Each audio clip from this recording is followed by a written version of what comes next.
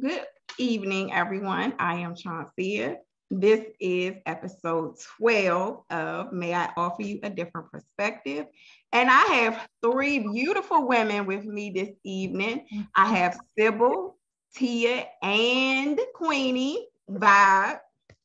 And Queenie and Tia, actually, we met for during a training for another organization that we facilitate youth groups. And then Sybil was referred to us. And I think she is also a great addition to the conversation that we're going to be having about youth engagement and youth issues. And so I'm going to introduce, each of the ladies, and you're going to tell us a little bit about yourself and what you do. I'm going to go ahead and start with Sybil, since you're right next to me. Go ahead. tell everybody what you do. Well, good evening. My name is Sybil Makel. I'm a speech language pathologist. I work with children and adults that have communication disorders, specifically in the areas of articulation, language, pragmatic language, which is also social skills, and oral facial myology.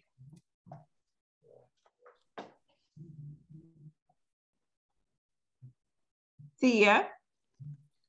Hi, I'm Tia Myers. I'm a licensed therapist for the state of Maryland.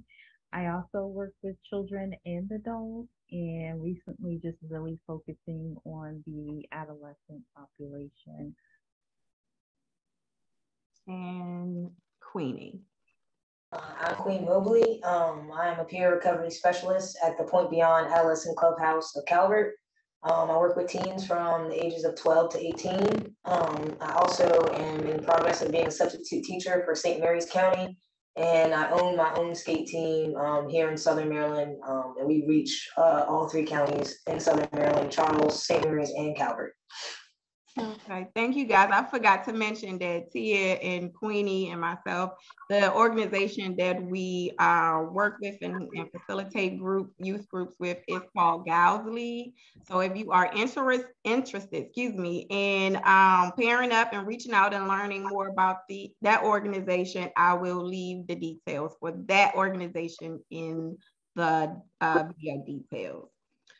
So let's go ahead and get started. So I wanted to speak with these ladies because, first of all, my business, Infinite Direction, I created a workbook for youth ages 16 to 21 that just basically gives step-by-step process of how to initiate a successful career journey.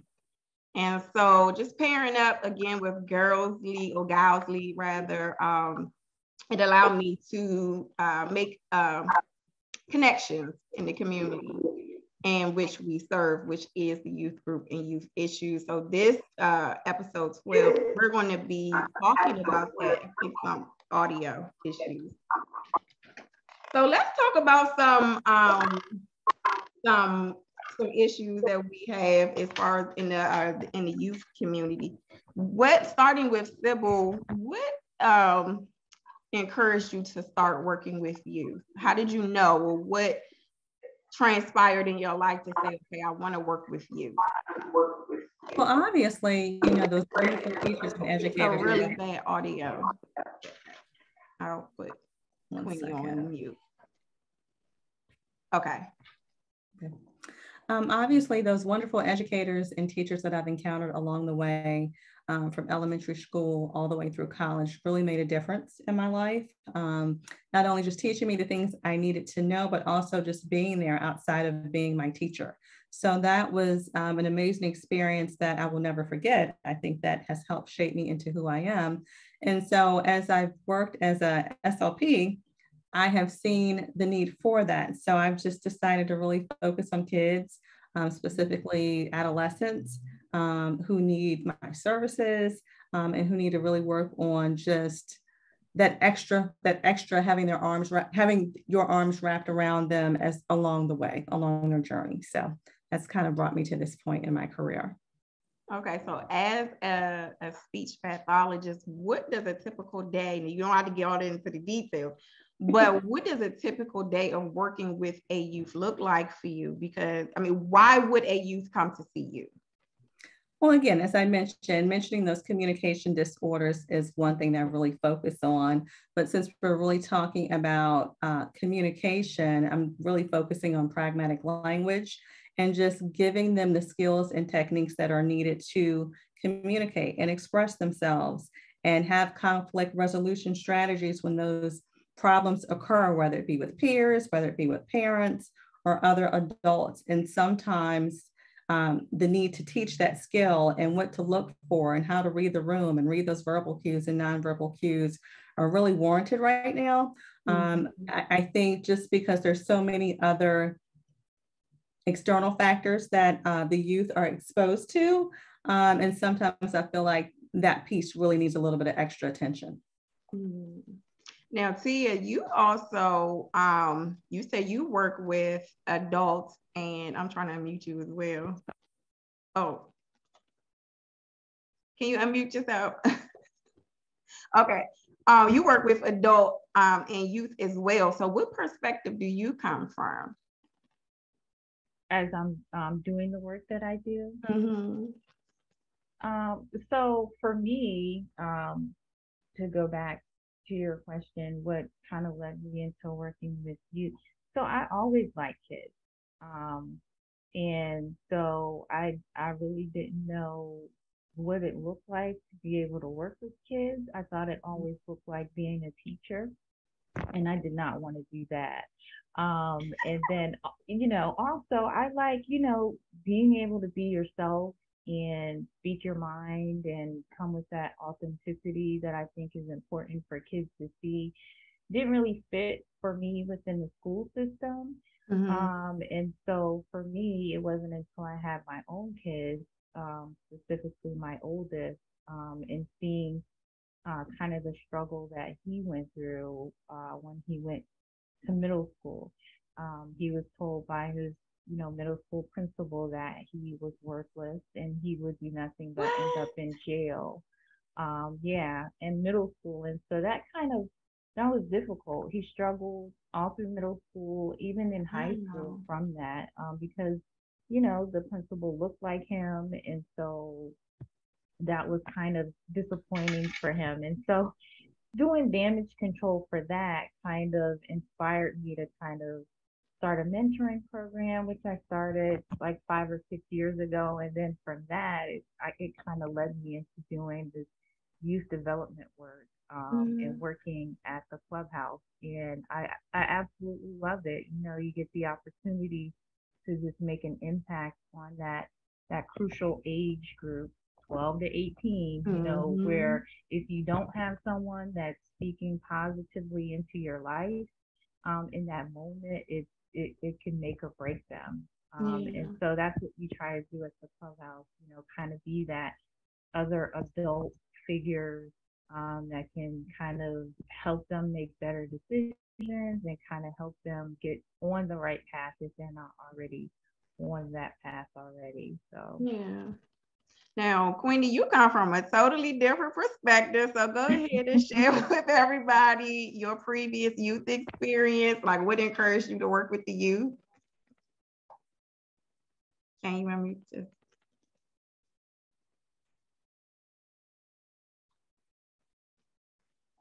All right. Can you hear me? Yeah, there you go. All right. So I started working with infants and toddlers as a nanny and a caregiver, and watching them grow into that, middle school and then eventually like high school age. I was like, wow, it is very different than, caring for a baby or a toddler.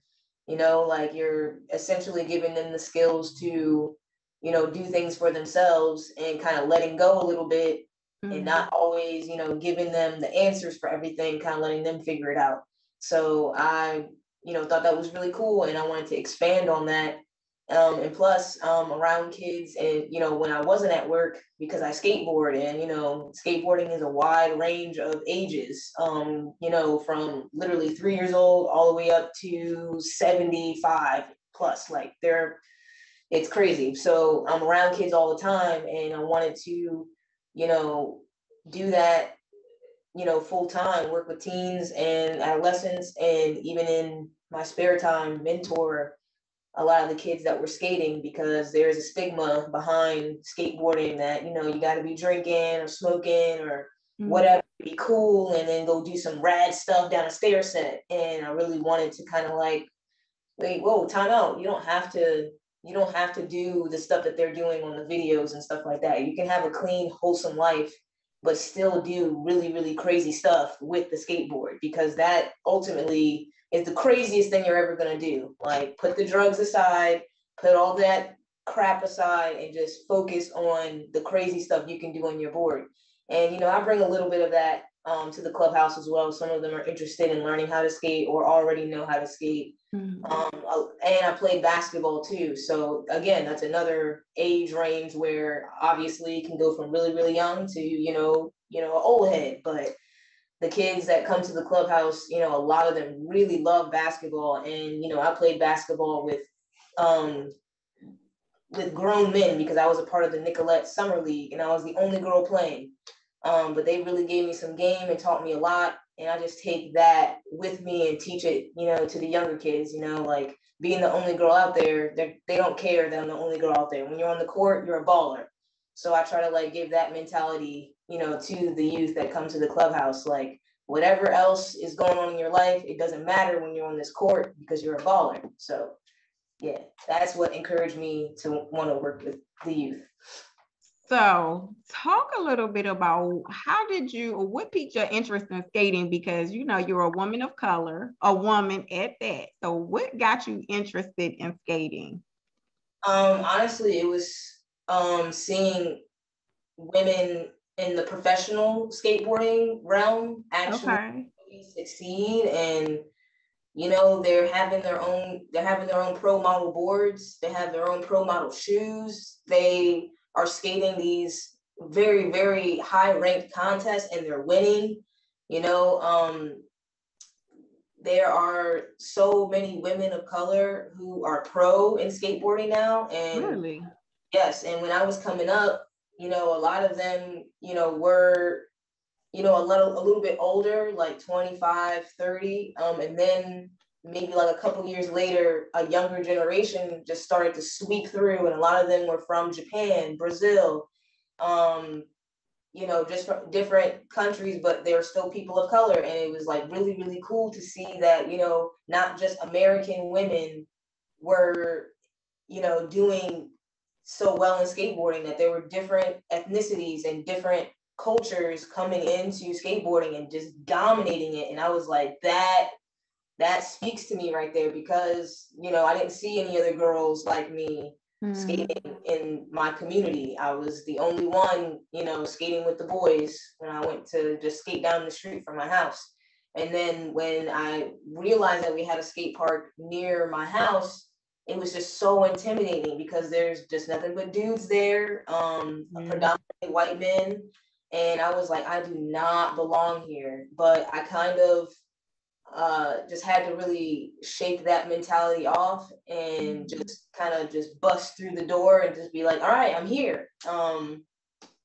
So what did that, when you say shake that mentality, what, if you could identify what that mentality is, what would you say that it was that was holding you back, or that was creating that fear for you?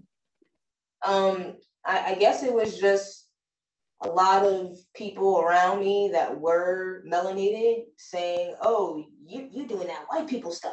And I didn't understand what that meant. And I kind of still don't. Like, I don't understand what that means. Like, that demographic isn't the only demographic that skates. So I don't know what you're talking about. Like, there are like so many Black professional skateboarders that just are so good, but still so very humble, and still, tap into, the fact that they're going to be sometimes the only person in that space, but to actually use that to their advantage to shine, like if I'm going to be the only melanated person in the building right now skating, or at the park, or wherever I'm at, I'm going to shine. I'm going to do tricks that maybe nobody else is really doing. And, just taking that and kind of applying it in my own life and seeing them do it, like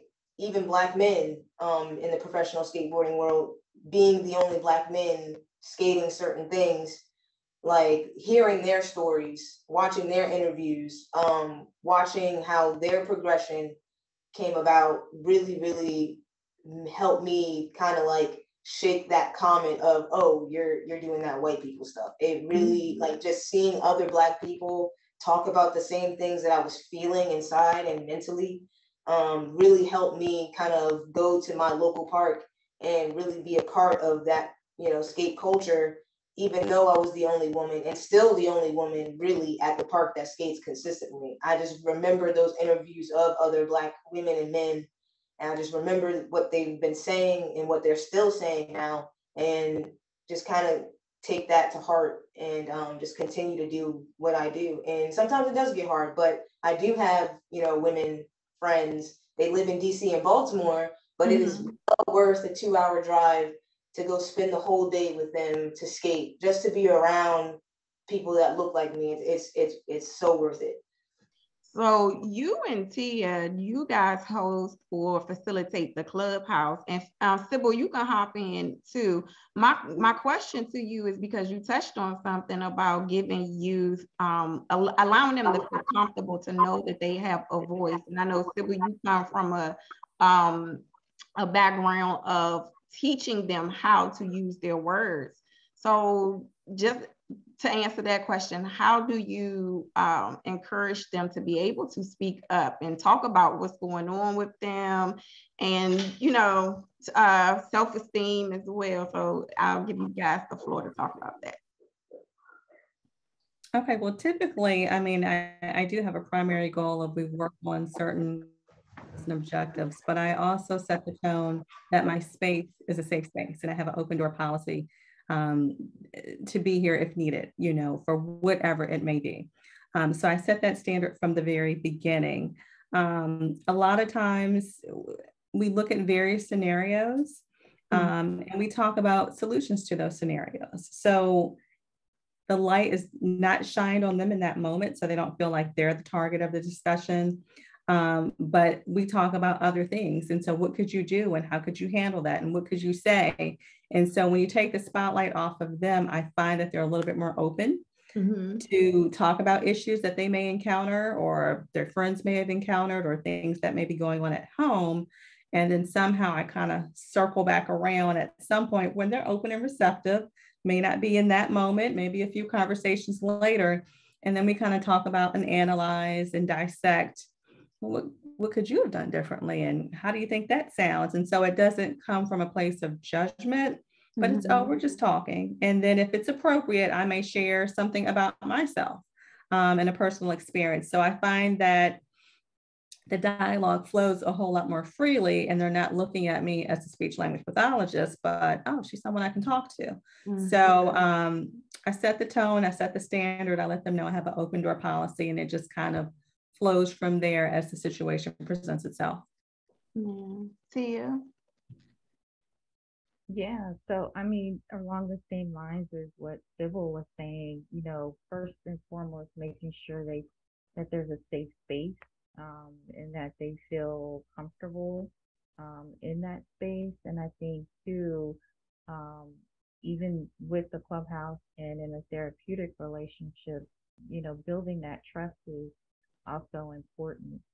So many kids come from so many different backgrounds where they've been, disappointed, let down, used and abused. And so coming into new environments where they don't really know anyone, it's really important that they kind of build that trust for people. And then once they feel safe and they have that trust, I think we still give them the room to connect more so with their peers than with us. And we kind of facilitate through our groups, through our activities and workshops. We want to facilitate them being able to build those healthy relationships with their peers. And try to remain in the background as much as I can, and then step in when necessary, outside of modeling the behavior we want them to have. We also want them to kind of, create their own space, feel safe and trust adults, but also, be comfortable around their peers. Because at the end of the day, the peers are who they're going to have to interact with, when they become adults, not us, because they are the future. So, Queen, I'll let you speak more to that. Yeah, so just to expand on that more, definitely giving them an opportunity to just have their own group and come together on their own, and just giving them the power themselves to communicate with each other. We do peer mediation. A few of them have been trained on how to mediate.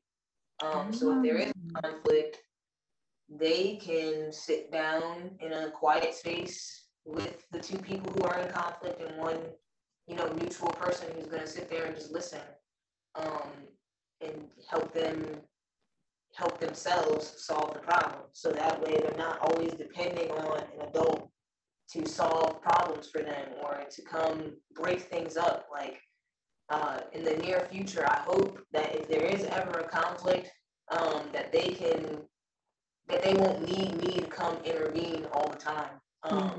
So like I said, they play a lot of basketball here, and with boys it can get really, really heated. They get really competitive, and sometimes some of the things that they've been going through come out on the court. And I really want them to be a team and pull each other to the side and be like, yo, what you did or said wasn't cool. And just relax. We're out here playing basketball, and if you can't handle it, we're just going to sub you out. I want them to feel like they're powerful enough to, check themselves and then, kind of check each other, especially our older high school students. We really try to empower them as much as possible, because at the end of the day, like when they graduate, I'm not going to be there to be like, hey, what are you doing? Why are you doing that? You shouldn't be talking to somebody like that. You know what I mean? Like, I'm not going to be there always, like, of course, right now I'm going to be here for you. If you have an issue, absolutely holla at me, because I don't want you out here thinking that I'm not going to help you just because I'm not going to solve your problem.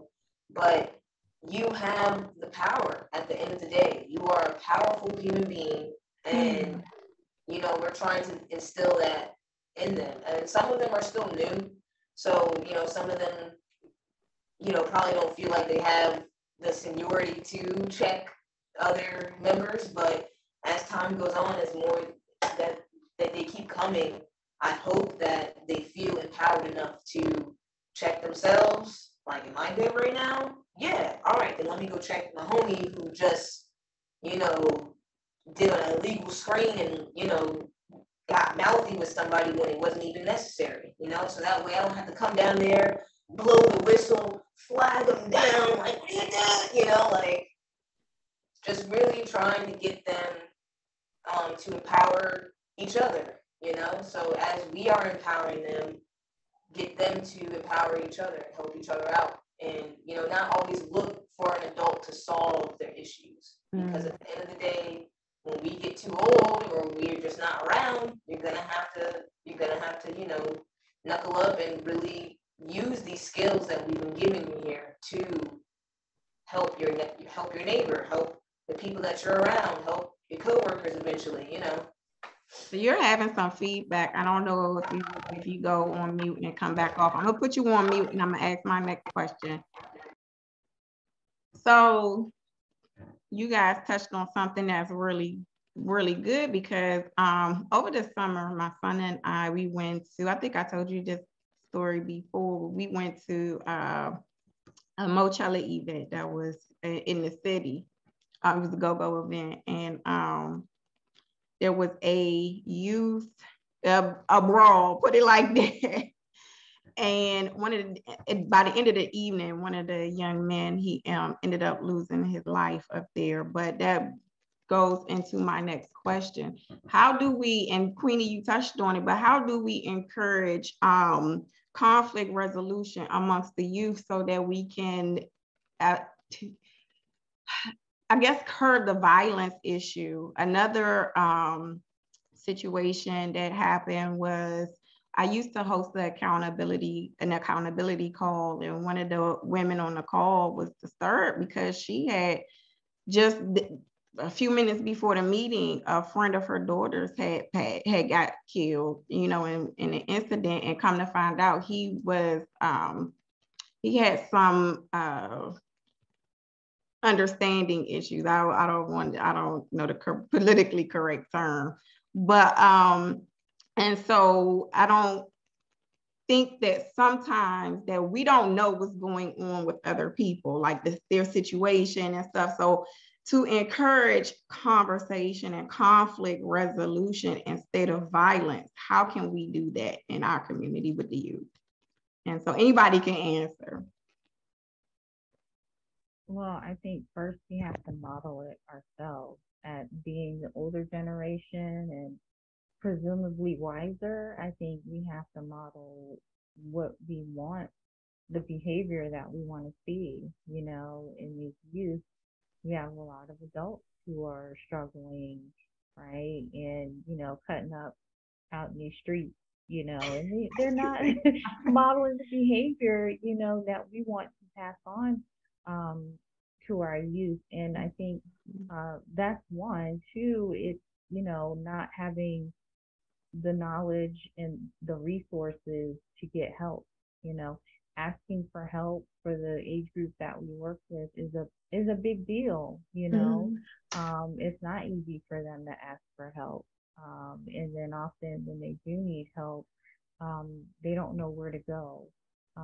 Or they do go to a place for help and, you know, they're told to either suck it up or, you know, it's not that big of a deal. And so, you know, asking for help, modeling the behavior that we want to see, I think are really important. In, you know, especially having the resources to kind of direct our youth to get the help that they may need in dealing with some of these mental health issues and anger issues. You know, some kids are just angry, right? And the only way they see to resolve these problems is, you know, through violence. And so seeing things being handled a different way is something that I think has been a constant struggle, you know, particularly in our culture. Often it's, let's handle this, you know, through violence. Back in my day, it was let's settle it with our fists. You're right. Let's duke this out, you know. Right.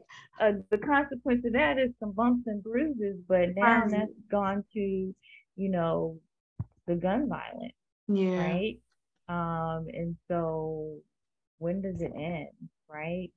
And so I think as a culture, we have to really take a look and see what we need to do to kind of break that cycle, and not always look outside of that externally to blame.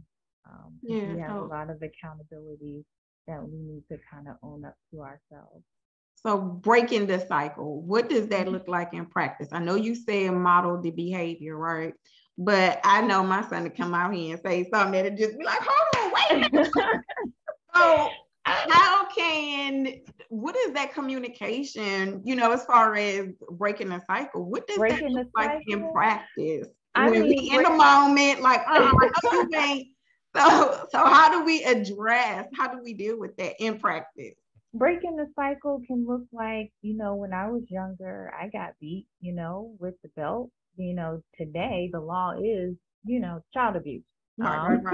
And my parents were like, I don't care, call the police, right? But breaking the cycle is, you know, actually, when we know better, we do better. Right. And so education first, right? We get angry, we do what we know, right? And so our go-to is what we know. We beat, right? Yeah. Punish.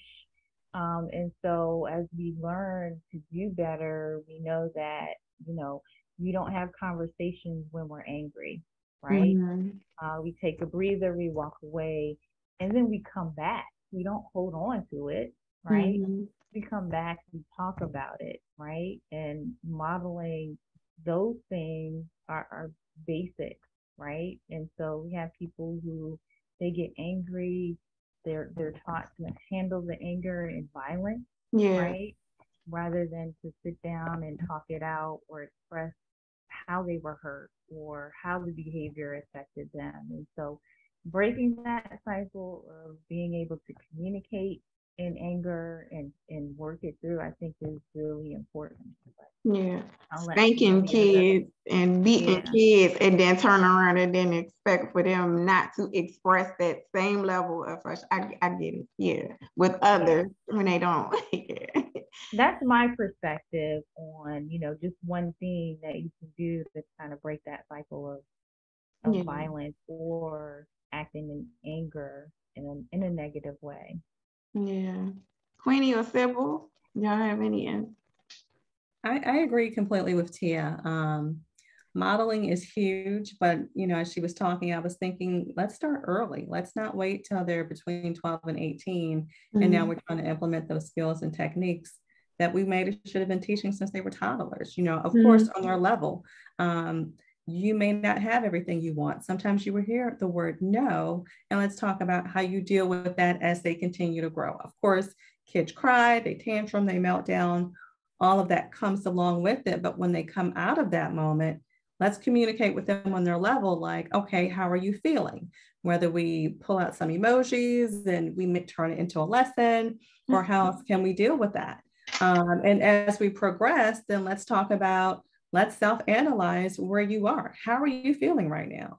And let's acknowledge your emotions and your feelings. Are you angry? Are you upset? Are you whatever it might be? Yeah. Okay, so what do you do when you're feeling like that? And it may be something different for everyone, but I think part of our responsibility is helping them to tap into that, to give you some strategies. What works for you? Some people like to listen to music.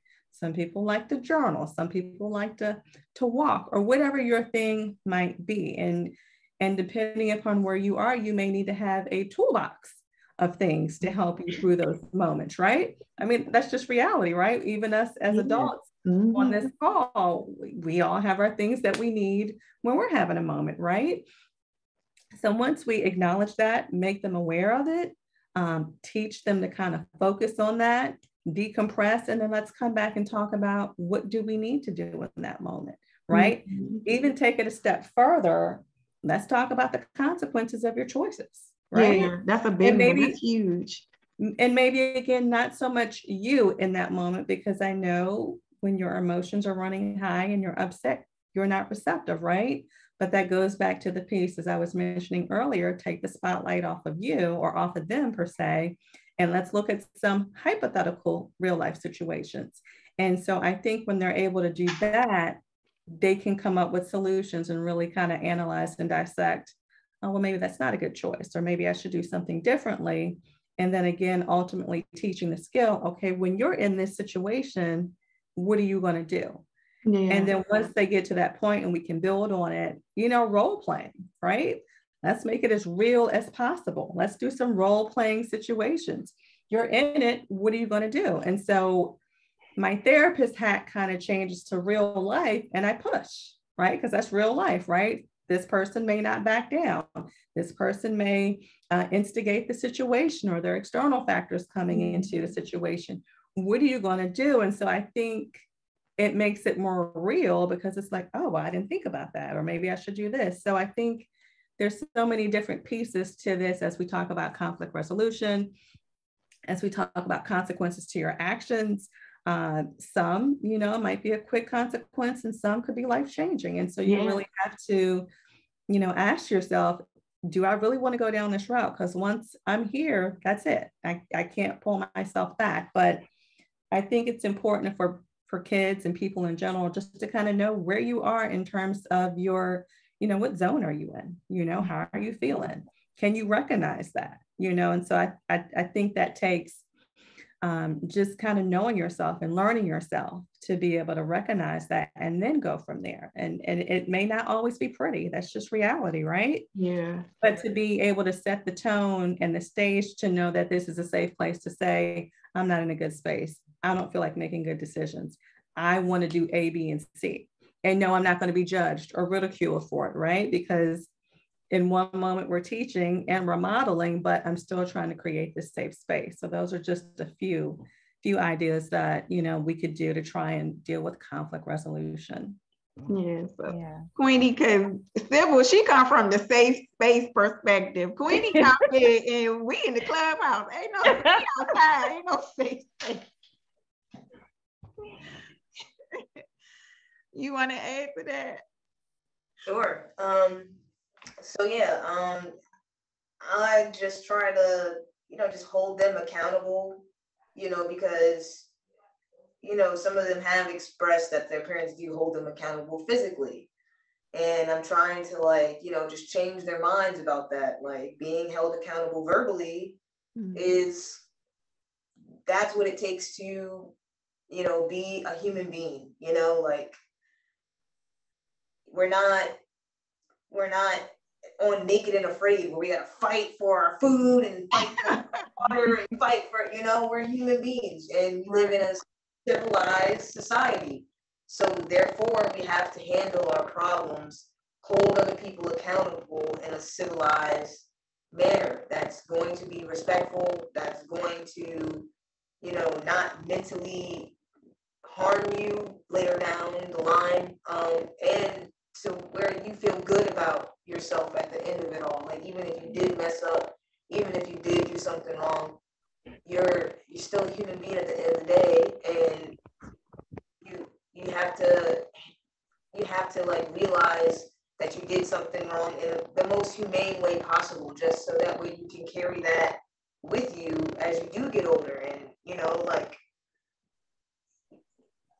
physical violence is never really the answer. Now, if somebody comes and clocks you on the side of the head with a wooden beam, then okay, like, all right. I don't know if words are gonna do anything there, but when are you ever really gonna be facing that situation where somebody's coming at you and literally trying to harm you? A lot of the times it's misplaced anger. If somebody is trying to start an altercation with you, there's still a way to have a conversation and talk that out. It doesn't always have to result in the physical. You can have a conversation and be articulate. I think it's in the office, or it's in the game room. Okay. Sorry. But yeah, so just getting them to understand that not every problem or every negative interaction with somebody has to end in hands and feet. You can have an intellectual conversation with somebody and squash the beef, or, you know, maybe y'all won't be friends, but at least you'll be cordial. You know what I'm saying? It's just getting them to understand, like, when you have to use violence for every single negative interaction or confrontation, are you really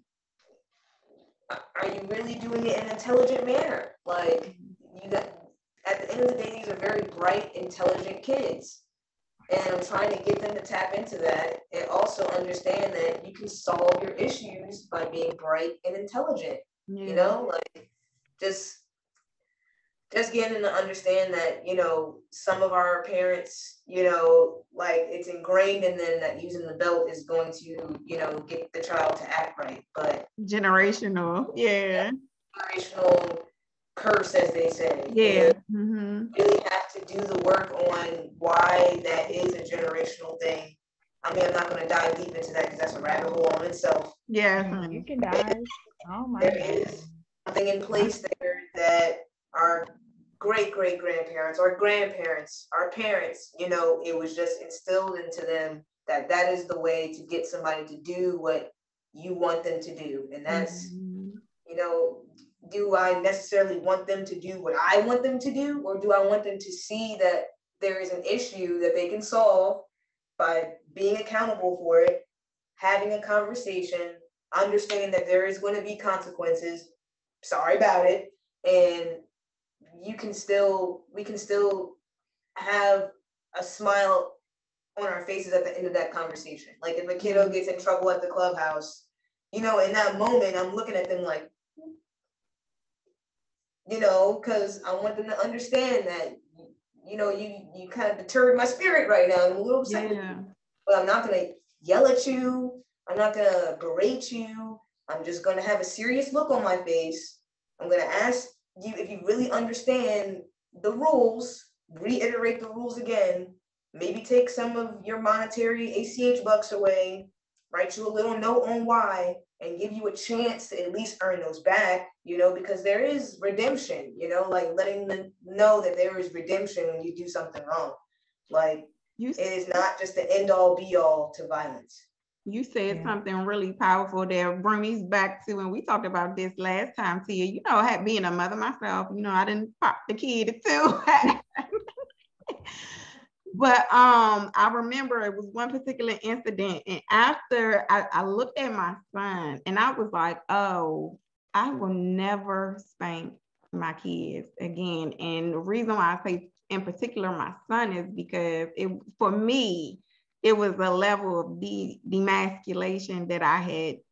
It just hit me. I'm like, what am I doing? Like, I can't, so for me, that was a defining moment for me with my younger one. I said, you know what, I'm going to take the no spanking route. And not to say he don't be trying it, but having that level of self-control to say, you know what, what you did, what you do that, why you do that? And to encourage the conversation for him to open up instead of immediately just going to hitting. Absolutely. Yeah, especially with the men. Just think about it. I mean, like I said, we're hitting them and then telling them, don't you go hit. And it's like, how does that make sense? Exactly. And when you talk about emasculating, our young boys through the physical punishment, we talk about how you see so many young Black men out there committing these crimes, right? And a lot of it is for lack of respect, right? Yeah. At some point in time or somewhere along the line, they maybe weren't feeling respected, as a young Black man, right? In their circumstances or in their environment, whatever happened, I think respect is so key, not just for our young Black boys, but boys in general, right? Yeah. And I think often as moms, we forget that they are men, right?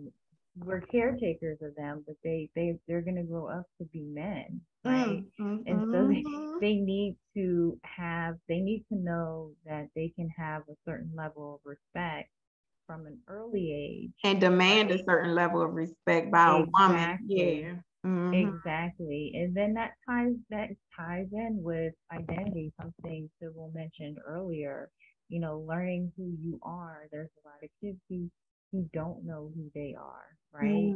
And the way that they're learning who they are is in the streets, right? I'm going to make a name for myself because I'm going to earn the respect through, joining a gang, right? And committing the crime or disrespecting women, right? And so learning who you are is so key, in forming that healthy identity. And then at that point, maybe they're better able to handle conflict and make better decisions. But the respect thing is an issue.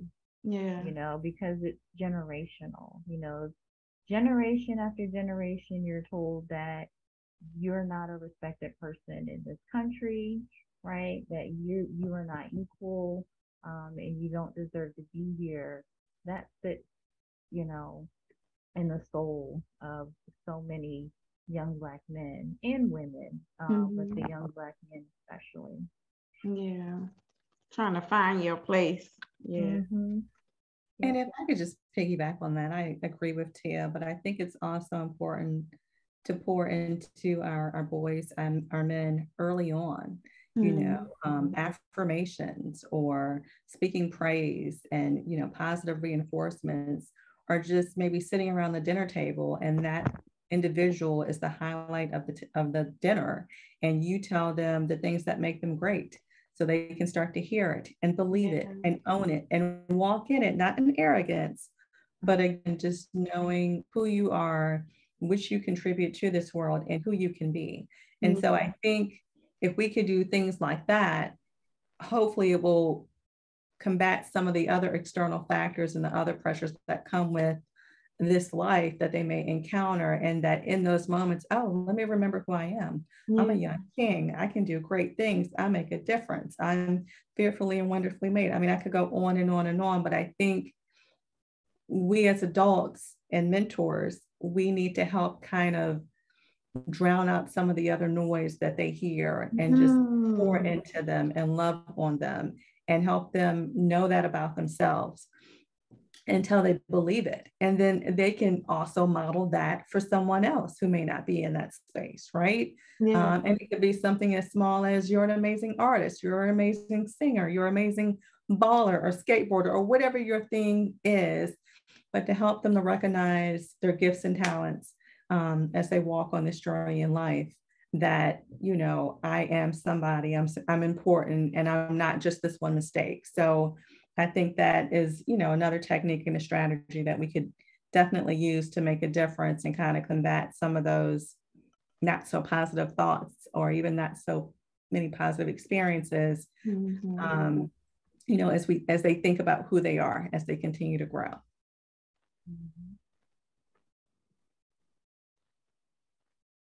So you guys brought up some perfect examples, and Sybil, you brought up affirmations. So amongst the three of you ladies, let's talk about some self-esteem building exercises when it comes to the youth, because we want them to grow up knowing that they can do all things and develop that motivated mindset. So what are some exercises as parents, mentors, facilitators, teachers that we can do to kind of encourage positive self-image and self-esteem? So at the clubhouse, I have the kids do a self-esteem journal I like when that. they come in. I like that. And yeah, and so it's tailored. It's Monday through Friday, and it's just one sheet, and I usually just have them keep it in their folders for the week, and then at the end of the week I'll take them out, read them, and then put another self-esteem journal in. And some of them have questions like something I did well today, someone that I was thankful for, a class that I think I did well in, you know, just getting them to say and think positive things about themselves. As you can see, there's like sticky notes all over. This is where we do the gals lead, and this is them putting positive affirmations about leadership, you know, so that way every time they come in, they're seeing positive things there, and then we're talking about positive things, and then just getting them to understand that, you know, there are going to be times where your self-esteem isn't going to be at an all-time high, but let's talk about why it's at the level that it's at, and let's think of some solutions that can make you feel better. Sometimes, like, you know, I'm around people so much that I just need, you know, time to just be by myself and kind of refuel that self-esteem tank. You know, sometimes you have to do that on your own. You can't look for it in other people all the time. Like, it's okay to have your friends and your homies, you know, pat you in the back and have your back. But sometimes you got to look in the mirror and be like, yo, you're the bee's knees. You are it, you know. And they get so down on themselves and so hard on themselves when they fail that they think that failure defines everything about them. And it's just like, can't get hung up on one failure, because you are a human being and you're going to be living for X amount of years. Failure is going to be a part of very small part. yeah, it's going to be a part of the experience. But knowing that you have support systems and that you have yourself, ultimately at the end of the day, you have yourself, and you have to trust yourself to speak positive things into your life. And I always tell them, food is more than just what you eat. Food is what you listen to. Food is what you're watching, and food is definitely the things that are coming out of your mouth, and what's coming out of the people that you're around's mouth. And I really try to get them to understand that, so when they do hear negative things, that they don't just take it in and feed their spirit that. Yeah. Absolutely. I learned a technique a few years ago that I needed to use on my own kids, and it was just, from the very time that they're little, whenever they do something, as a parent, you're always saying, "Oh, you did such a great job. That was awesome." But just switching your words to, "You should be proud of yourself," right? Is kind of helping them to internally be proud of what they've done and accomplished, even if it's just a finger painting, or they tied their shoes, because now they're learning to depend on their own appraisal of themselves versus always looking for mom, dad, grandma, or auntie to give them that affirmation that they did well, right? And so now as they get older, they're not running to look for that affirmation. They already have it, right? Because you've taught them, you should be proud of yourself, and of what you did, right? And you can still be proud, just teaching them to find that internal appreciation for themselves, I think, is really key. And take ownership. It sounds like when Yes. you put the you on it, you allowing for them to take ownership. Yeah. Yep. And I would also just add to that, reflect on the great things that you've done, right? Sometimes we're so busy or wanting to achieve the next goal, or, as you said, maybe not in a good place in that moment. Sometimes you have to teach them to take a look at what they've accomplished and the great things they've done, and to remember what you've done and continue to celebrate that, so that that you have the foundational tools and strategies to be able to continue to be successful, even if it may not be your best moment. So don't forget those accomplishments and those great things that you've done. And so it's not being arrogant, but sometimes you just got to pour into yourself and celebrate yourself and know that you are great. And so reflecting on those things, I think, are key, and hopefully can help them get through the process of maybe not having a great moment a little bit faster, and not staying in that place because, hey, I have done this, I have done that, this was great, or whatever it might be, or just looking at where you've come from to where you are now. You may not be at the finish line, but I have made progress. So I think it's important to look at that piece, as well as you're focusing on what's next and what you're trying to accomplish. Yeah. Okay, so this is the question I've been waiting to ask. Because, of course, we are here in the state of Maryland, and we have our first Black governor. And not only that, we also now, recreational use of marijuana is now legal for ages 21 and up. Now, I personally do not care for this particular approval grant, or allowing, or making it legal. And I'll get into my personal views in a second, because I want to touch on a show that I saw on Netflix.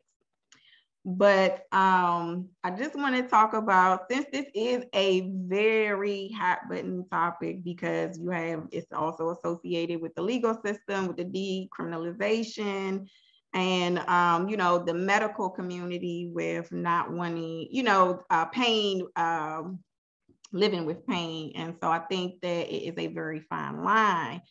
So because we all deal with youth in some facet, what are your thoughts on the decriminalization of marijuana? And I'll start with Sybil.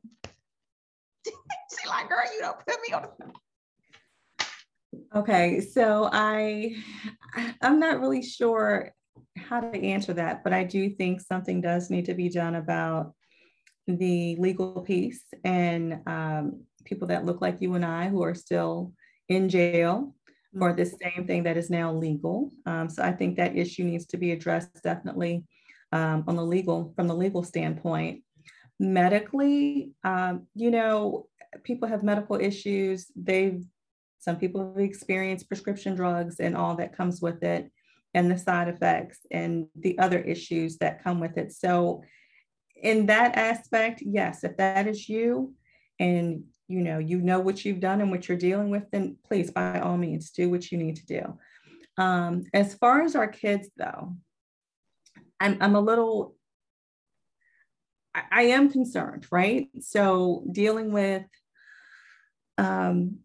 conflict resolution or your emotions or just escaping, are we opening up another door for them to go to and giving them more access? Some of our kids look very mature for their age, or how hard is it to get a fake ID or whatever it might be. Or maybe even if they're seeing adults in their home do this, right? To cope and deal with the stress of day to day. So I do hear your concern about that. And I think as an adult, as someone who works with kids, we just really need to talk about some of the risk involved. We also need to talk about maybe some of the long-term effects and maybe even share some stories that I know you shared with me before that could possibly happen. But more importantly, we really got to work on those strategies and techniques on dealing with life. Yeah, life different, right? We really have to push that. Like that needs to be the forefront of everything we do and start early. Like I said, even from when they're babies and toddlers, it's not always going to go your way. So how are we going to deal with that, right? Yeah. You can't always go to marijuana or alcohol or whatever your thing is to deal with life, and so it is my hope and prayer that we equip our kids and even our adults with the strategies and techniques needed to deal with the life and even model it for them and put some boundaries in place that's not the go-to when things get hard and difficult. Yeah, so for me, I did vote to, pass that law. And yeah, I am a director of the substance use prevention program. But the reason why, the reason why our program exists is because I feel like there's more dollars put into reactive programs, right? After they started at marijuana, they progressed to heroin and cocaine and whatever else. Now let's give these programs, millions of dollars to kind of clean up the mess, right? And why not refocus that money down, elementary age, teaching them some of the techniques, refusal skills, and coping mechanisms that Sybil's talking about from an early age, right? And being more proactive so that when they are 21, they are using it recreationally, right? Versus to cope and deal with some of the stressors that they weren't able to learn skills to cope with early on in life. So let's define recreation. Recreation. I'm like Queenie because she said something. I was gonna bring it up there, but as far as like the skating, then you get puff fast and y'all then skate, bust your face all up. Queenie, what's your viewpoint on it before I just jump in there?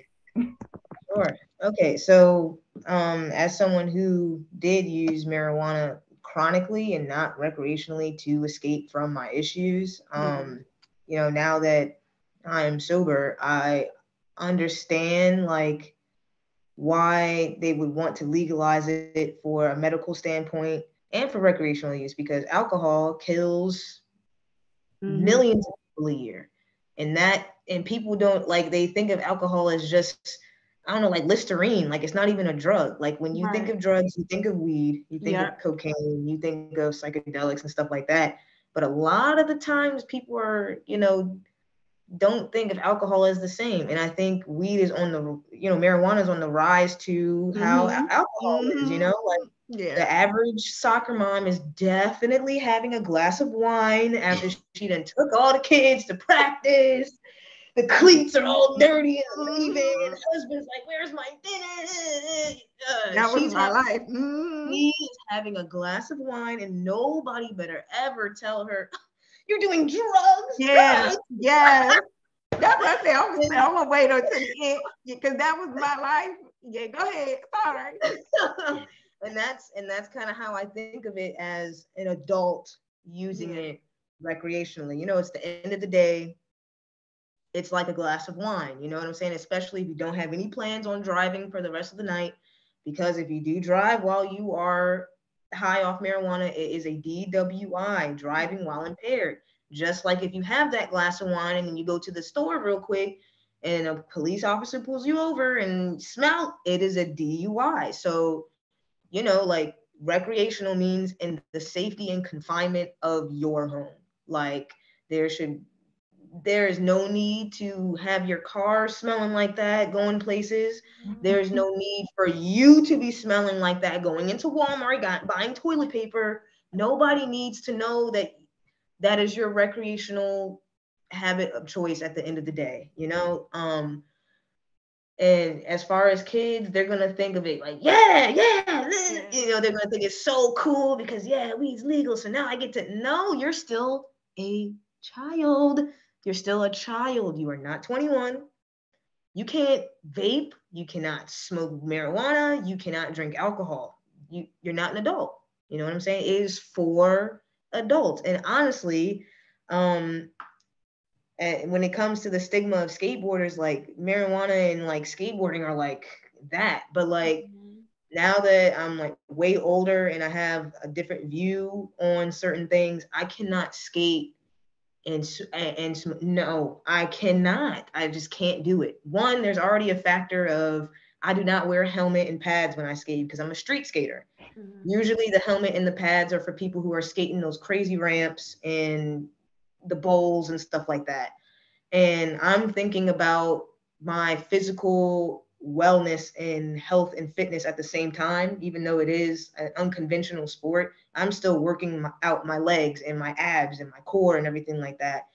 I'm not going to be so in tune with that if I go smoke a blunt with the homies and then try to come back and skate. Like it's just not going to be, I'm not going to be right. I'm going to get hurt. And it's kind of like it's kind of like a DWI, driving while impaired, skating while impaired. Like, I can already get hurt doing this sober. So why would I, try to, no. So, and that's what I try to tell some of these young kids that come to the park and I see them with vapes. I actually confiscated one from one of the little dudes at the park the other day. I saw him in there and I know the boy is only 15 and I said, God, vape, what are you doing?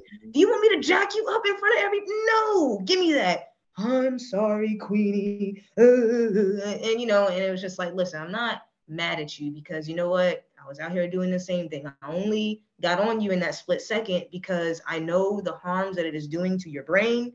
And I already know that you're smoking marijuana because I saw you in your little Instagram story doing it. And it's just like after you finish your line or, your skate line, come talk to me about what's going on with you. And it turns out there was a lot going on at home. Mom suffers from substance abuse and keeps all that stuff in the house. And it was very easily accessible. And she doesn't realize that it's gone half the time because she can't remember where she placed it and la da da da. And it was just so easy and accessible for him to have this. And I was like, all right, so we had a whole conversation and, I've been tapping in with him here and there. And, if he can stay on a good path, I'll think about putting him on the team. Because I told him, I was like, hey, that I put people of your age and your stature on my team, people who might not have the best home life and can't get skate gear like that. I'm looking out for y'all, you know? So if you, for the rest of this school year, I don't hear or see you doing the vape, because I'm gonna have the other older guys look at you too when you're at the park, because they're gonna know if you come in here blazed. They're going to know, and they're going to tell me, and just holding them accountable so that way they have something to look forward to. Like, oh, if I'm not high when I show up to that park, if I'm not vaping when I show up to that park, Queenie's gonna put me on the skate team. Like that's big for them, you know, to be a part of a skate team, to be able to get skate gear for free. Like that is a big deal for an average skateboarder, because that stuff is very expensive. And, you know, so legalizing it recreationally, it does give me a little bit of anxiety for these kids, but we as adults have to educate them on why it is solely for adults and for people who need it medically. You cannot just be out here smelling like that. You're going to get hemmed up, and the next thing you know is going to be DJS, social service, you know, and it's going to be a lot of drama for just one little bud of weed. Wait until you are 21 to when you have the coping skills, when you can actually be a functional adult with a job, with a driver's license, and just a recreational activity or hobby that you can do when you are upset, when you are mad, so that way you're not just going straight to the bleezies. You know what I'm saying? Like you're not Snoop Dogg, you're not Wiz Khalifa. Calm down.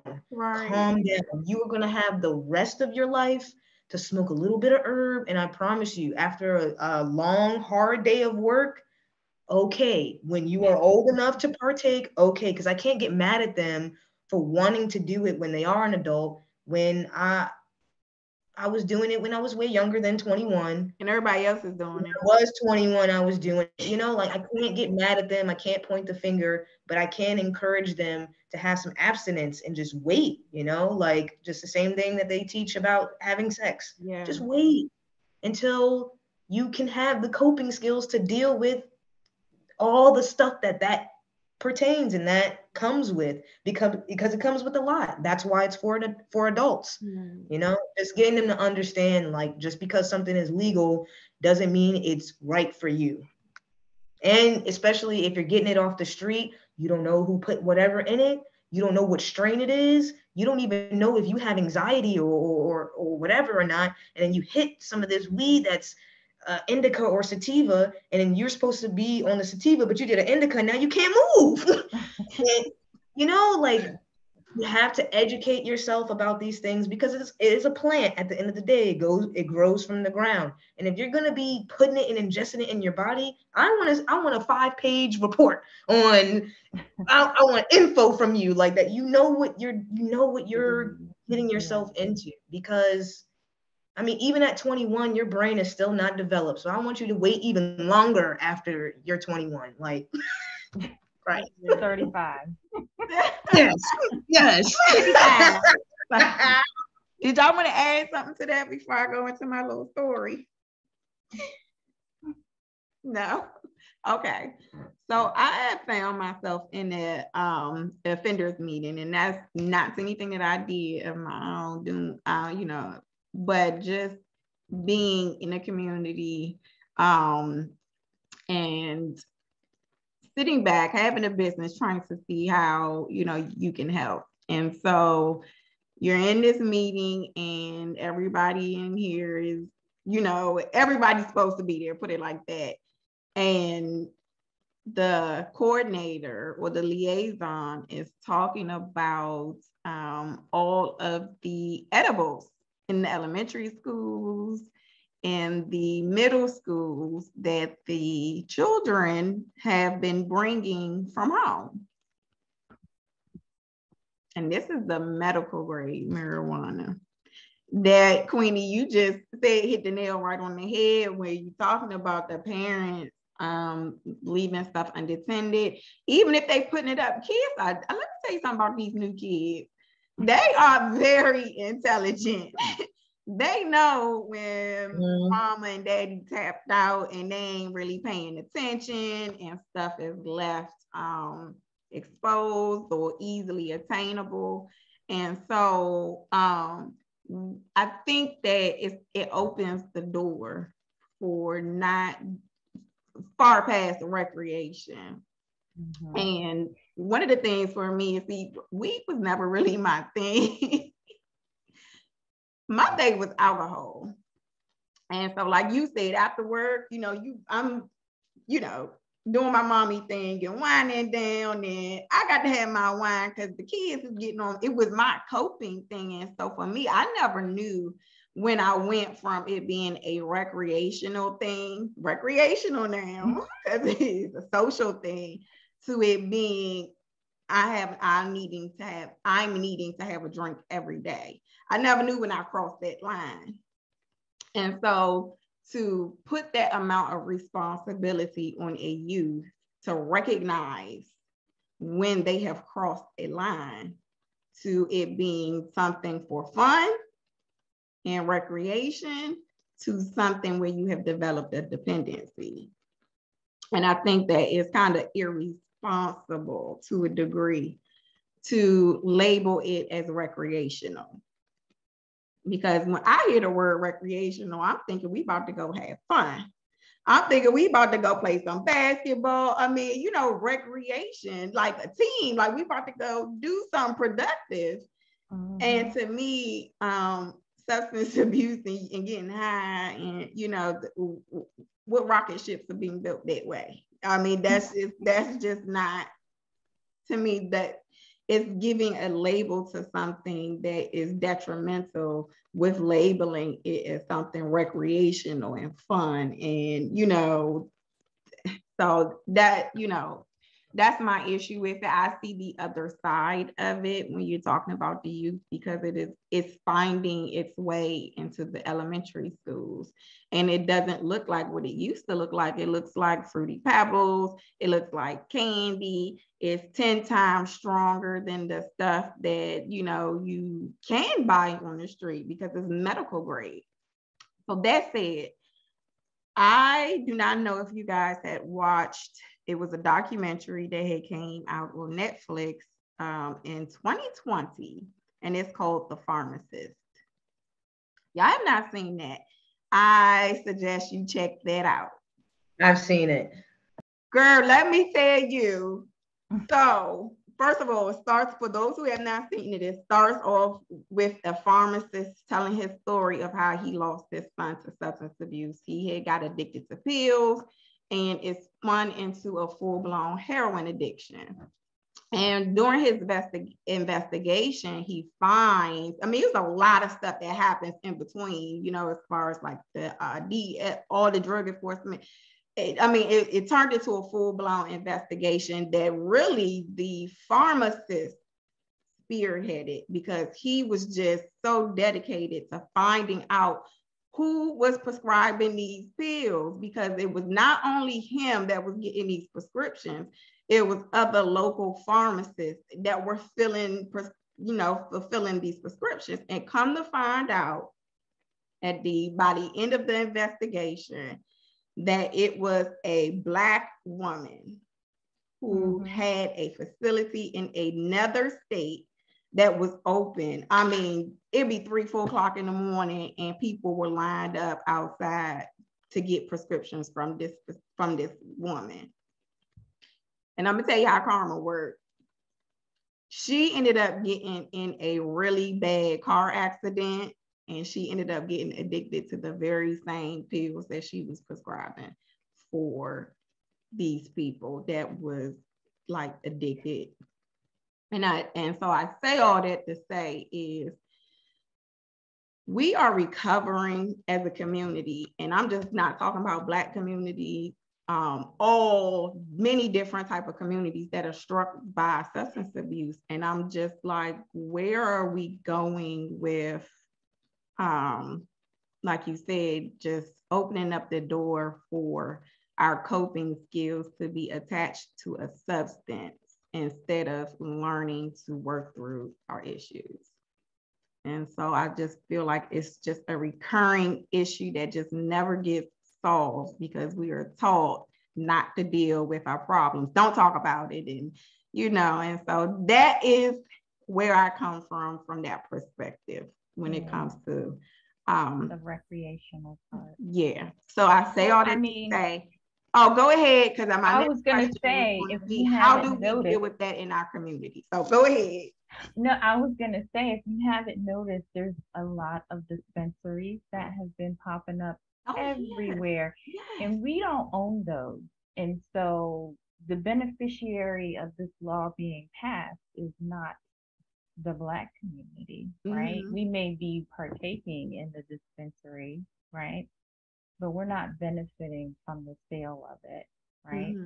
And so if you think of why these laws are being passed, just keep in mind that there are going to be a lot of rich people after marijuana is legalized in the state of Maryland, right? Yeah, I mean, as long as somebody's pockets are being fed, they have no reason to keep it off the shelf. I mean, and that's the same with any opiate type drug and with marijuana as well. They see that, you know, the people are going to get it one way or the other. So why not capitalize off of that? So, you know, America is a market. It's one big market, and that's just the way that it is. But within that market, there is education and prevention and clubhouses and youth centers and stuff like that that educate young people on this market that we live in, because they're going to be faced with it. No matter how timid we are about what's getting passed in the laws, no matter what we think or feel, they're going to be faced with these things. And what we can really do is just educate ourselves and then educate them. So that way, when they do get faced with opportunities to do some of these substances, when they are a youth, when they are grown, they have the skills to know what level that they are on. I'm a teenager right now. No, Queenie would definitely be on me if, you know, and I try to get them to use me as an excuse to my counselor, absolutely not. And I know that some of them have, because they've told me like, oh yeah, somebody asked me to go vape in the classroom, go vape in the bathroom. But then I said, no, I'm going to the youth center later. Queenie's gonna know. And they're like, who's Queenie? No, even that, it's still like that seed being planted is still good, because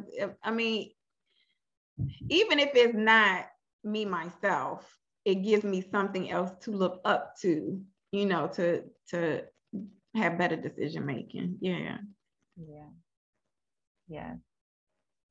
And so for me, the issue is not that the laws are being passed to legalize it. It's how, as a society, are we pouring into the kids and educating them about not to use substances as a youth, right?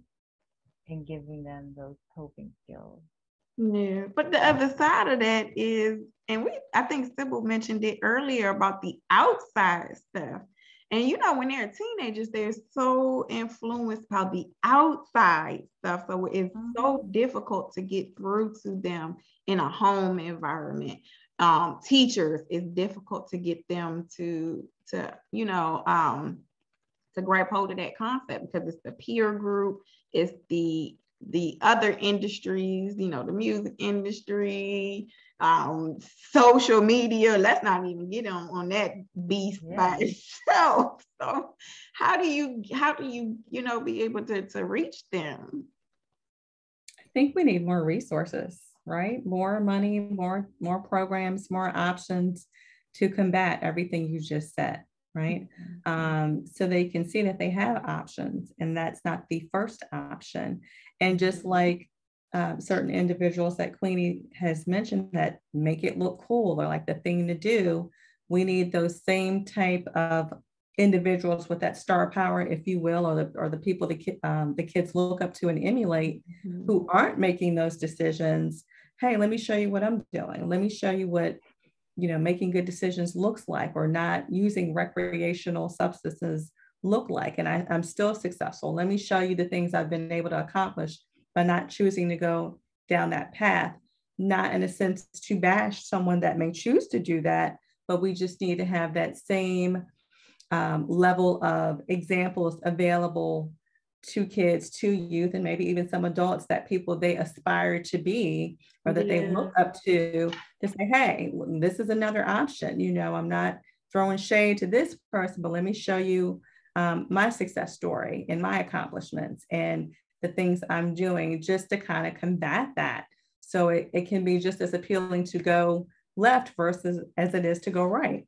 I think we just need more of that, and even just starting in our community. So it doesn't have to be that well-known celebrity. I was just about to say that was on my mind. Yeah. Even in our community, those individuals that are doing well, and it may be the doctor or the lawyer or the physician, or it could be someone else who's just making a difference in the community. What are you doing to make a difference? It could be that mom whose kid was impacted, unfortunately, by substance abuse or addiction, and now she's out here trying to make a difference so no other kid has to deal with what her child experienced, or no other mom, right? So I think we need everyone from all aspects to kind of jump into this and make a difference for these kids, and even adults, and even families and parents, to kind of combat to combat, the desire to want to use substances. Yeah.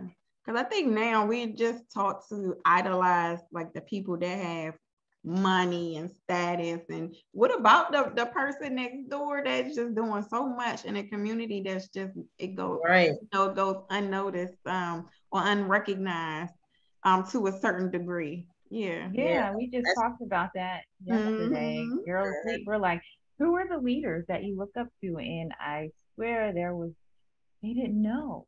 Yeah. Right? And then when they mentioned it, it was like J. Cole and who else? Taylor Swift and NBA YoungBoy. Exactly. Exactly. And they're so influenced by like hip hop culture. And like I can attest to that, because like Dr. Dre's The Chronic, I was like, yo, I cannot wait till I'm able to drive and smoke while I'm driving down the street real slow with my music.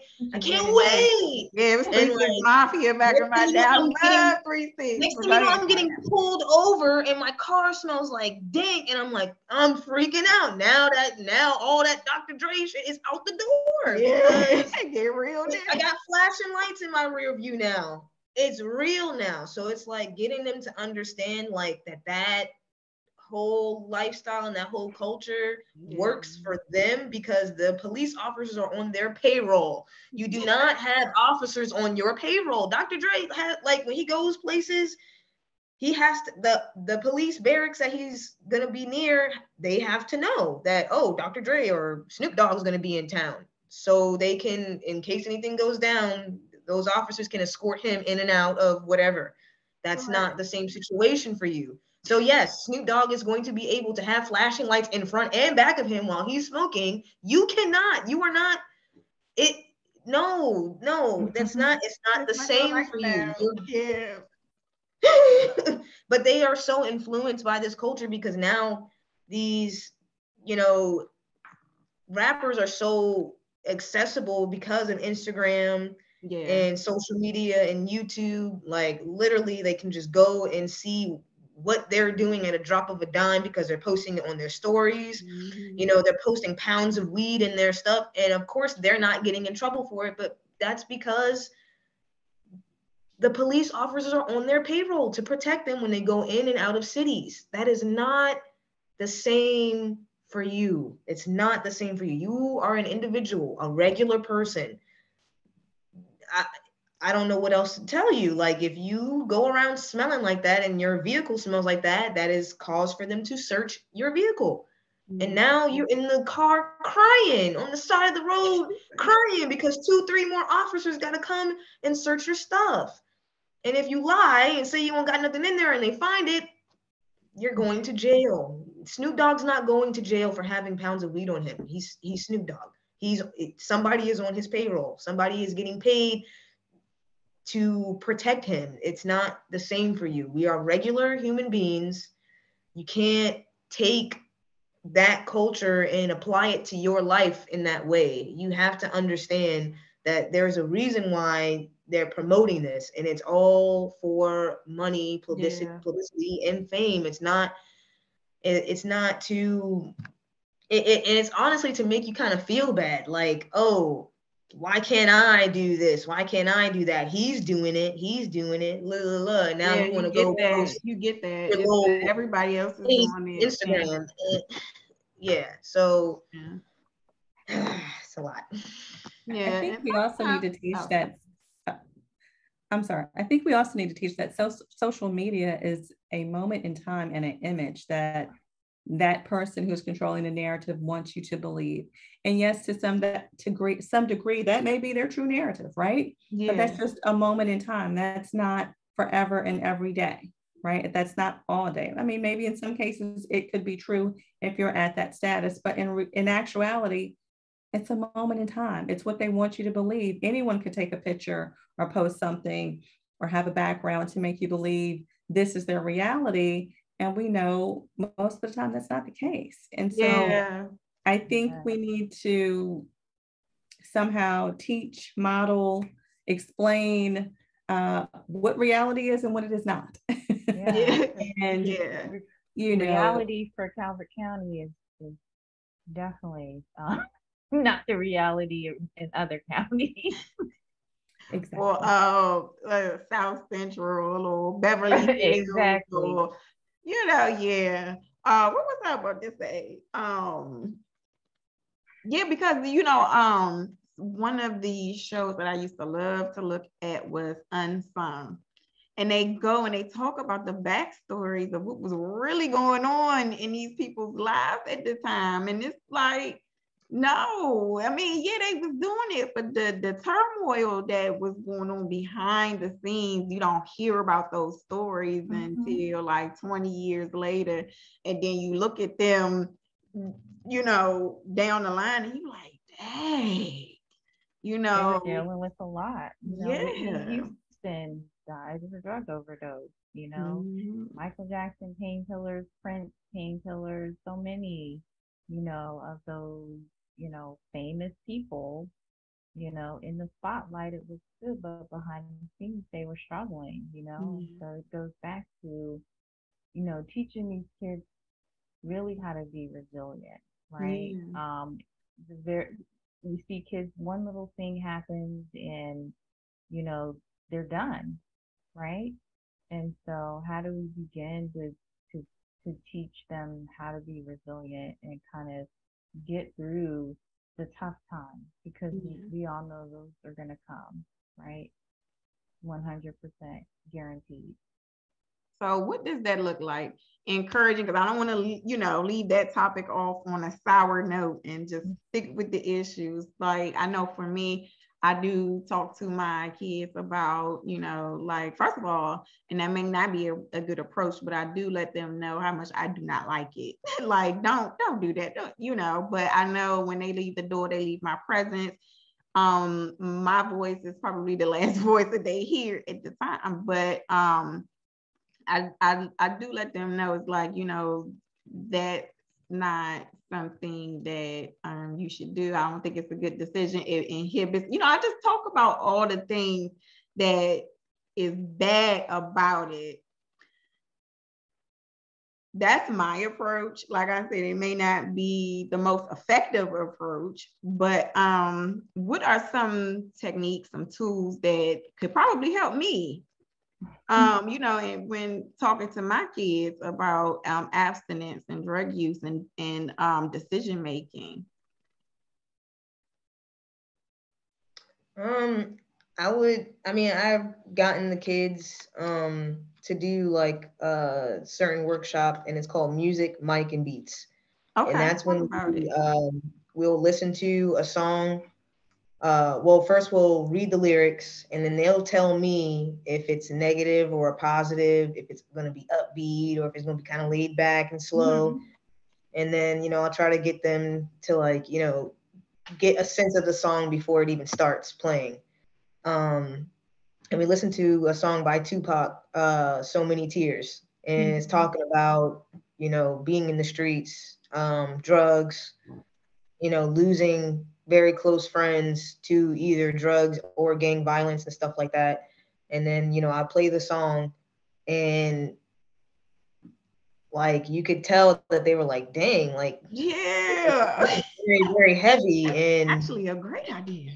and very intense. And then I'll play another one, and it'll be like something that's completely like to the left of Tupac, with like some Frank Sinatra or some Nat King Cole or something like that. And then again, have them read the lyrics, positive or negative, and then we'll listen to it and, you know, compare and contrast the genre, why, you know, like why some like, and then and we'll do like modern music that they listen to right now. Yeah. And I'm like, y'all really listening to music that's promoting heavy Xanax use? Yeah. Like the other day, I went down to the basketball court to just shoot around with them. And, you know, they had some music on, and I was listening to it. Like the first song that they played was fine, completely fine, whatever. And then this other song comes on, and it's talking about taking a handful of Xanax. And I said, whoa, whoever is playing this music, you got to turn this off right now. I cannot, in good faith, shoot a basketball and be around y'all while a song about Xanax is in my ear. Y'all throwing me off. Please. Yeah. And they think it's just music. I'm like, yeah. But I'm a very avid listener of music. Like I really listen to the lyrics, and that's, you know, kudos to my mom. She used to be a DJ. And she was, really? you know, That's interesting. Yeah, she lived in DC like my entire adolescent life. So she was always doing shows, you know, DJing for some very prominent people in hip hop that were speaking conscious in making conscious hip hop music, not the music that is going on today. I don't even consider the music that they listen to today hip hop, because it's just not. Like it's just mumble. They call it with the mumble rap, the new stuff is mumble rap. Yeah. Yeah, and then I'm trying to get them to understand, like, why do you think some of these people lose their life doing some of the things that they didn't even need to be doing? Like the one guy, Takeoff, lost his life at a gambling game thing or whatever. It was like a private gambling game. Like, why does he need to be the situation gambling? Doesn't he make millions and millions of dollars? What are you gambling for? You know, like why are you you know, like why are you in the position? Like, granted, he didn't get into a fight with anybody and lost his life. He was hit by a stray bullet. And it's just like, but why put yourself in this position to where you're going to be around people who don't love, care, or respect you? And I try to keep those three things very prominent. Are you in a space where people love you? Are you in a space where people respect you? Are you in a space where people care about you? And if all three aren't popping up, it's time to go. Yeah. And it's just like yeah, and I really try to get them to understand, like, a lot of these people can't not be in a space where they shouldn't be because of the industry that they're in, because of the nature of the culture. If you're going to be, you know, doing the hip hop rap thing right now, you're going to have to put yourself in some very not so great places, but that's the name of the culture. You have to be there so that way we can get pictures of it, so that way we can promote it, that way we can put it out there and make even more millions off of just your image of you being at a gambling spot or you being in the club with a whole bunch of hoes and all this crazy stuff.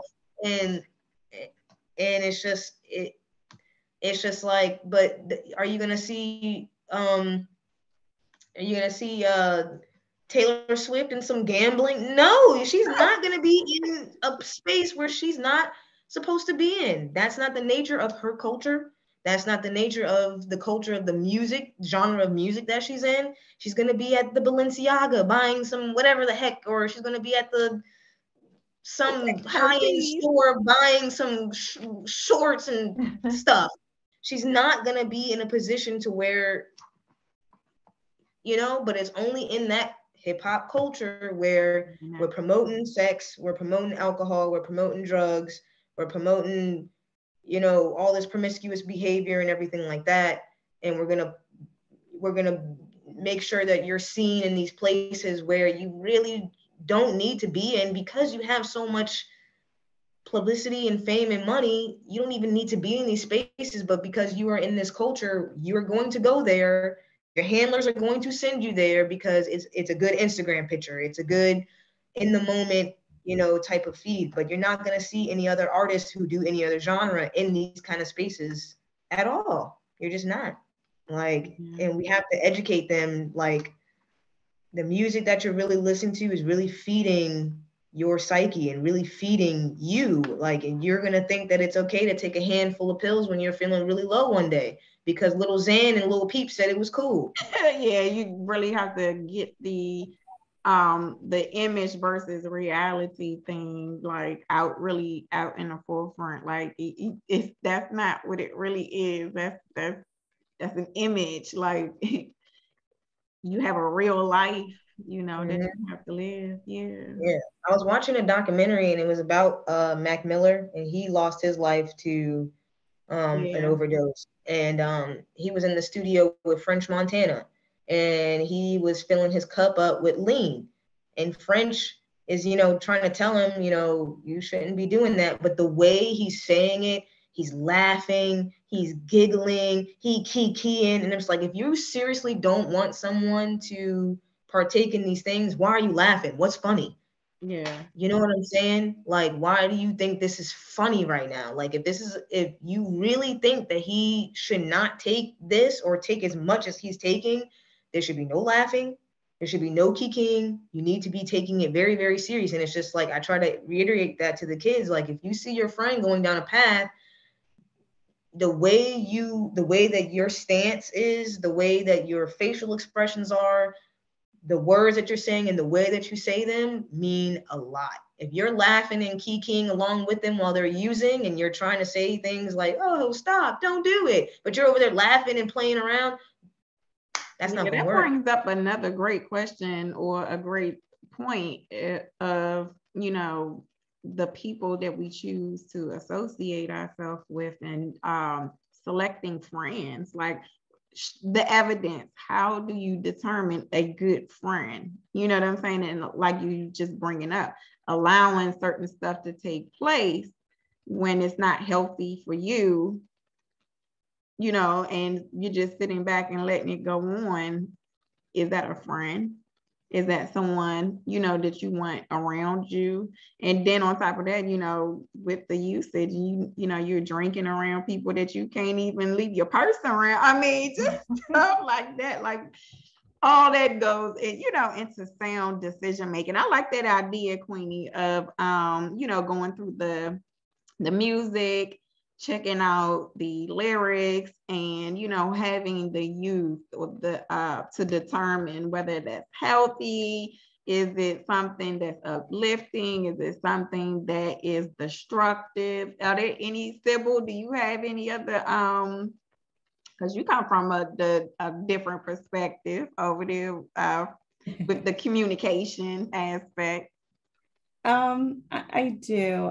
Again, like I said, I mentioned the role playing piece, but I also was thinking as Queenie was talking, you know, these people look up to these celebrities and, you know, all of this image. I think to some degree, we need to talk about the things that aren't so good. So for those individuals who don't have those success stories, or those individuals that have lost their lives, like, let me show you what the opposite of that looks like, right?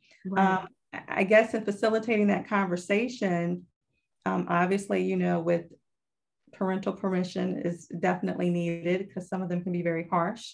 But let me show you what it looks like when it's not fun anymore, right? And so I think if we share that information in a way that they can understand, but also drives home the point, hopefully it will counter some of that. Because all they see is the glitz and the glam, and it's, you know, I'm having a good time, or, you know, they're having a good time. And so let me show you what it looks like when the lights are out and when they're at home and struggling. So you mentioned unsung, or maybe even some of those rappers that they emulate who have been in the news for not making good decisions, and now they're in court, right? Or now they have to hire, seriously, in all honesty, they have to hire lawyers because of whatever may be happening. I don't want to celebrate and highlight someone's downfall, but I think we really need to show them in a way that they can relate to, and the people they emulate, hey, this is real, right? Yeah. You see Instagram says this, but guess what? On this date, so-and-so was in court because of X, Y, and Z. And this is reality. I mean, I hate to be so, forceful with it, but I mean, I think we have to just present that image as well so they can see it, right? And really know what it looks like from the same people that you're out here emulating and idolizing and wanting to be and trying to live the lifestyle that they live. It's not always, as good as it looks. Yeah. So I think, sometimes talking about the things that aren't so great, while we're talking about self-esteem and conflict resolution, but we also need to show, the not so good side of it, and show them what it looks like. And I think recently I heard an artist talk about, when he was in hip hop at a younger age and wanting to be in those settings and that. And here he is 50 years old talking about, I thought the same way. I wanted to do the same thing, but now I'm here and I see that's not wise. I think if they step up and really talk about their reality and we present that to our kids, that I think it would make a difference to hear it from their mouths and not just ours. Yeah. Yeah, for me, just going back to, I don't know, I'm traditional, going back to values, morals and principles. I mean, Queenie and I say it all the time at the clubhouse, that morals, values, and principles, the MVP, right? Where are they? It's almost like those things are, rare, within our kids, basic, respect for others, caring for one another, looking out for one another. It's almost like we're fostering a generation of non-compassionate individuals, who are very selfish, I hate to say, and, this is what we're kind of fostering. And so it's a larger issue than, a lot of people are ready to tackle. We see it in the school system, kids come back and teachers, I'm not saying they don't care, but it's clearly a difference in when, I was growing up, a teacher would take 5 minutes to stay after school to help a kid who needed help with homework. Nowadays, when the kids leave, the teachers are gone, right? Yeah. There is no additional help after school. So I mean, it takes a village, right? We can't say parents need, we can't say teachers need, we can't say coaches, and everybody needs to kind of chip in and help build this future of youth, because otherwise we're in trouble, right? Because if they're all smoking weed and doing whatever else, who's going to be the leader of tomorrow? They're out there, because I'm going to tell you, there are some really intelligent, smart, and it's just, we just want to continue to, to foster that and to grow that. And my son, I look at my little baby, and he's like in kindergarten, and he's so excited about school. And I'm like, yes, they like this, like, how do we keep them like with that, being excited about life before things start happening, and, you start to take those hits, the self-esteem, and you start going down, so I just want to, it's like, what can I do? I just want to keep them just like this, so innocent, but life is life and things happen. And I think it's important. One of the things that I do like to share when I do interviews or when I'm talking about my business is like, I just want people to know even if, you know, you've tried it or whatever the case may be, you know, it's not the end of the world. You know what I'm saying? Life goes on.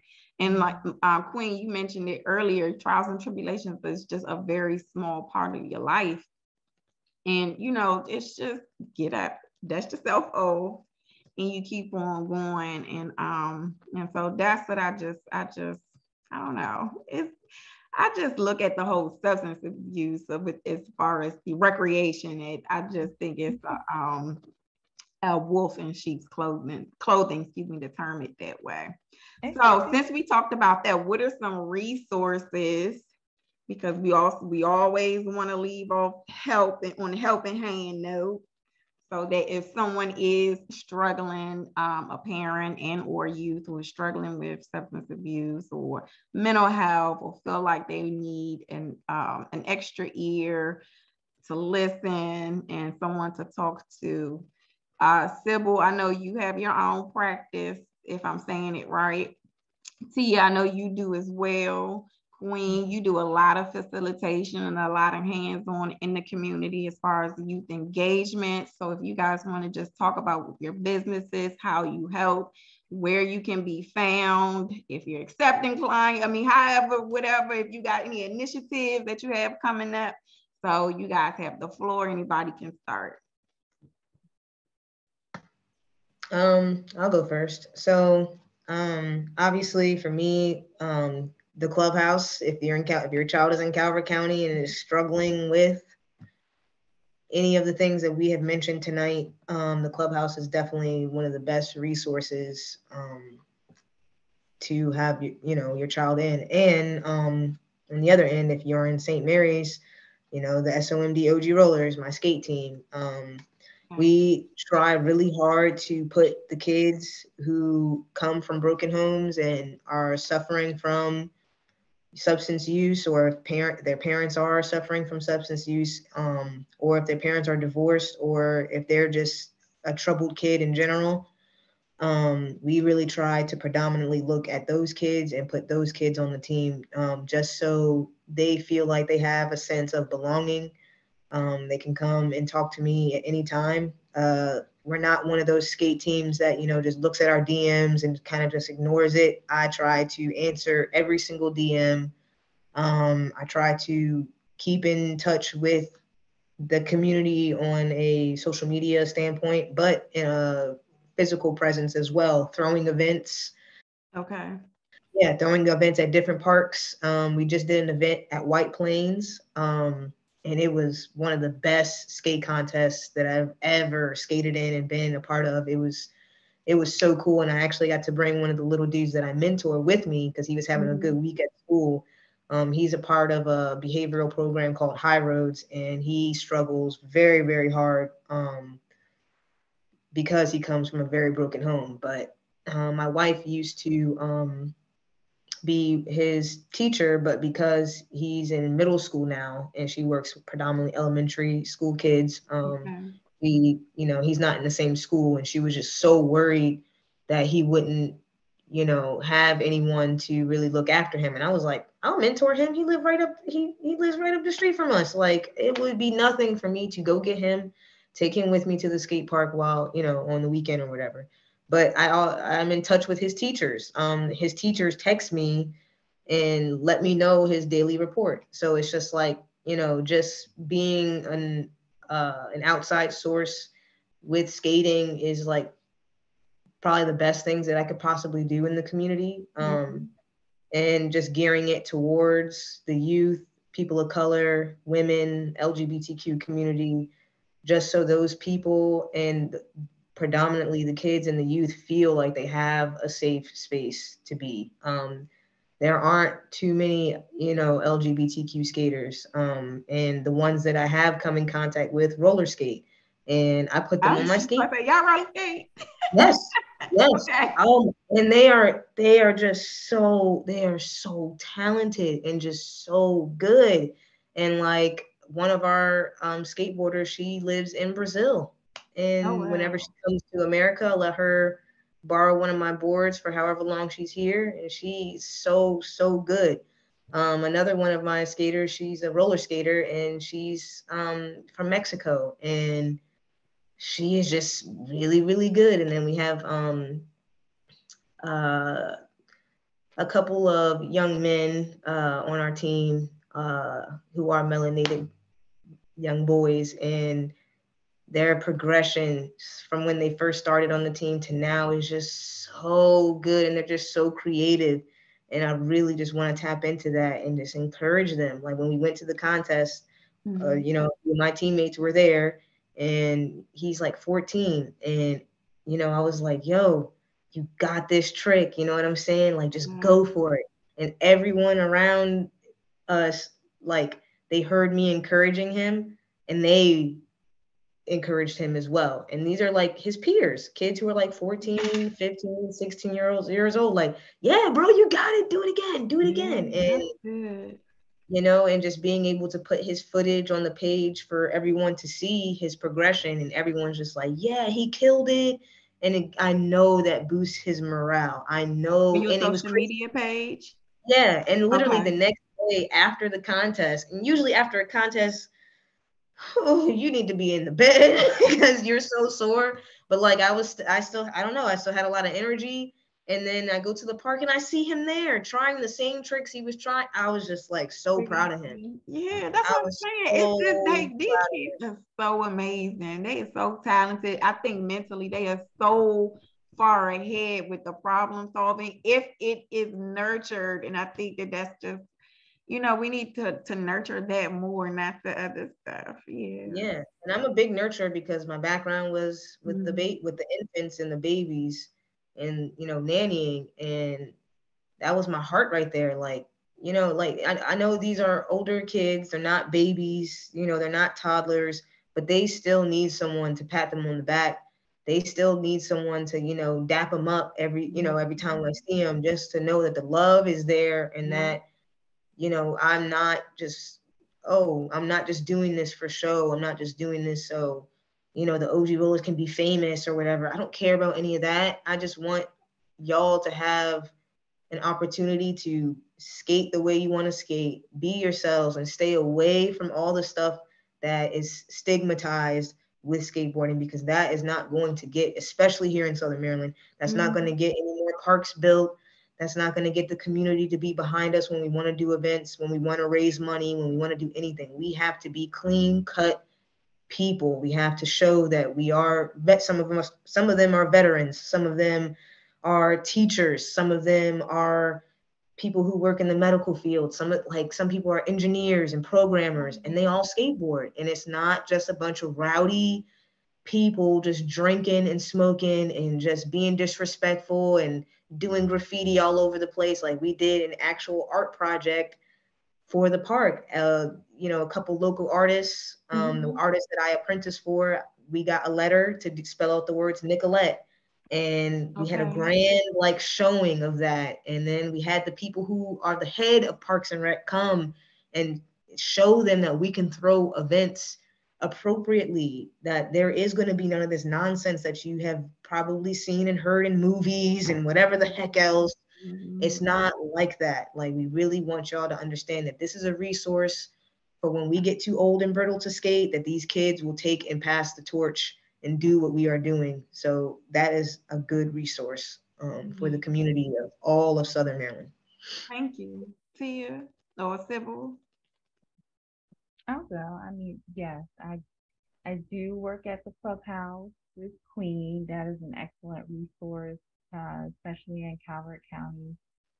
We are one in 16 clubhouses in the state of Maryland, and we're very proud that we're the first clubhouse in Calvert County. Not only is it for substance use prevention, but it's also just a place where kids can learn how to, you know, build healthy relationships with their peers, learn some life skills, and kind of connect with one another in a positive environment, versus being home and doing whatever, and just not making very good use of your time. And in addition to that, I do have a private practice. It's by referral only right now. Okay. There is a shortage of therapists in our county, which is unfortunate. And so for me, it's the kids with the most need. And so my referrals will come probably from the schools, the counselors, in addition to the parents. But that is another resource for Calvert County. And then also another resource is the Calvert Mediation Center. Okay. We partner with them as well. They do a lot of conflict mediation training in the community. They do our training. And I am also a trained mediator as well as Queenie. We're mediators for Calvert County. And so we're in the fight, not to use the word fight, for conflict mediation. But we want to help, spread the word that, there's better ways to resolve conflict, right? And by talking it out, you can resolve a lot. And so that's another huge resource that I think is underutilized in Calvert County, especially within the schools, where recently we have so many fights happening amongst young girls and a lot of the boys. So those are just some resources here locally that I think are very helpful in kind of what we're dealing with in this county. And I also have a private practice here in Calvert County servicing Southern Maryland Therapy Work Solutions, as well as providing speech and language services. I do specialize in pragmatic language, so that's that social skills piece, your conflict resolution, trying to find different ways to solve problems, as well as orofacial myology. So I'm located here in Prince Frederick, but again, providing services to the Tri-County area. Wow, well, thank you, ladies, for joining me this evening. Look, it's almost 9 o'clock. We can talk all day, but I'm going to go ahead and wrap it up because I want to be as respectful as possible of you guys' time. I'm going to get some information from you ladies and I can include it in the details of this video here. I'm going to stop this, but you ladies hang on. But I just want to in closing, thank you for everything that you do here in the state of Maryland. And I will see you guys next episode. Take care. Thank you. Yeah. Yeah.